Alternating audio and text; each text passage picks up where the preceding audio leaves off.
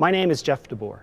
To say that I'm honored to be a recipient of an Honorary Masters of Fine Arts from Alberta University of the Arts would be an understatement. Today, if you follow me on social media, my bio reads, I make everything from jewelry to large public sculpture. I'm best known for museum-quality suits of armor for cats and mice. DM me for commissions. This may not read like a very academic-sounding artist statement. It's not. It's the language of an entrepreneur.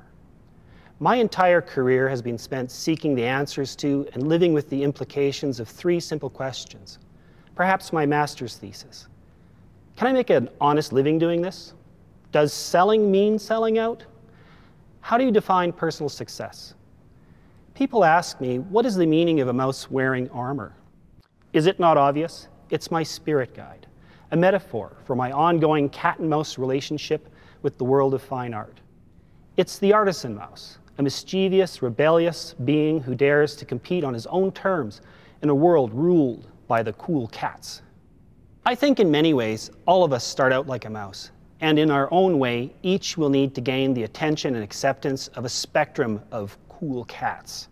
For those who want to become tenured instructors or academics, your cats rule the kingdom of the institutions. If your mission is to do art for art's sake, you will need the support of the granting cats. For those in industry, there are mazes and ladders and a bunch of CEO cats waiting to hire or fire you. If the galleries and museums are your game, three-headed curator and dealer cats guard the gates. And for someone like myself in the private sector, you face armies of collectors, juries, and stakeholder cats, all of whom happen to be armed to the teeth. You see, in my universe, wearing armor makes perfect sense to my spirit mouse.